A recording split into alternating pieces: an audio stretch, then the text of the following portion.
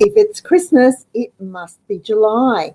And that means it's time for our annual Christmas in July challenge. Hello, everybody. I'm Kath Armstrong, creator of the Cheapskates Club, where our goal is to live life debt-free, cashed up and laughing. And this is day 16 of our annual Christmas in July challenge.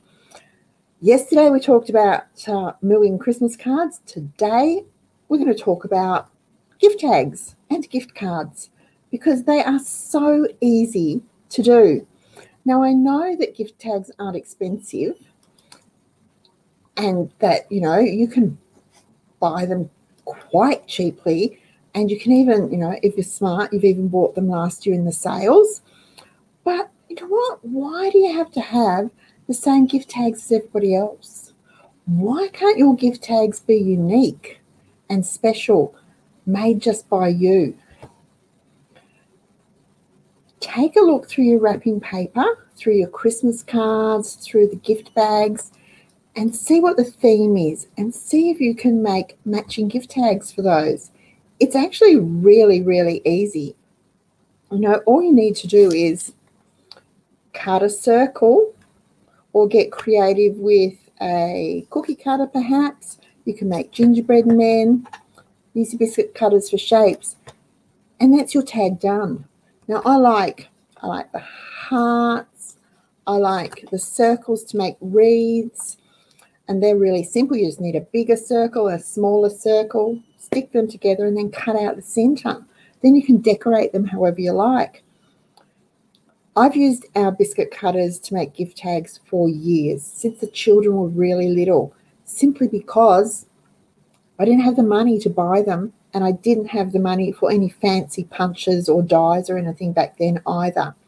So my biscuit cutters are the shapes that I love. And I love that they're different to everyone else's. Now, yes, you do need to cut them out with scissors, but if your kids are old enough, let them help. It used to be a school holiday activity for us. Third term holidays, make the gift tags and get them all done. The kids would spend an afternoon doing it. Then once you've done them and they're all cut out, all you need to do is punch a small hole in them with a hole punch. If you don't have a hole punch, a Phillips head screwdriver pushed through the paper or the cardstock makes a hole. Just be sure to do it over a breadboard so you don't damage the table or the bench, but it's really easy. Then put a piece of ribbon on, or some string, or some twine, or even elastic, coloured elastic will do. And the gift tag's done. All you've got to do then is write on the back, to and from. Now, I've got a little stamp that says to and from. I guard it with my life. I've had it for years, and they're really tricky to come by. This gift tag was made from some leftover scrapbooking paper, and all I did was measure up the sides, put it up with a pencil, and cut on the lines, poke a hole in it. It was done. It was really simple. No special tools needed for it at all. This one, same, little piece of leftover card, and it has nothing on it. It's ready for me to decorate. Punched a hole in it. I rounded off the corners. Simple and easy. This one, a little piece of ribbon there, and it's exactly the same, but it's like the little book style.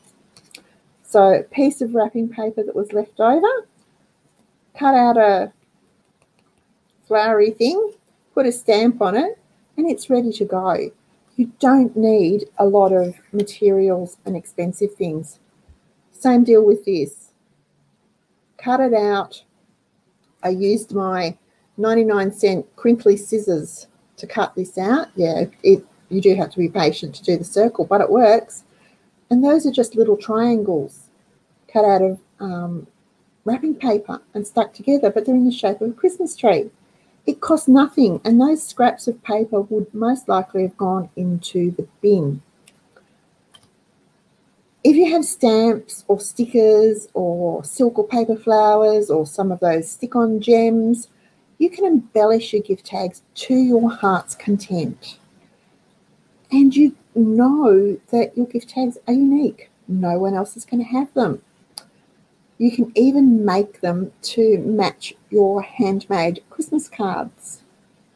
Just make sure that, trust me, I know, you just need to make sure that you make a note of who gets each card so that you put the right gift tag on their gift. I have more fun and frugal ideas for mooing gift tags over on the Cheapskates Club website, and I'll be putting the link underneath me here.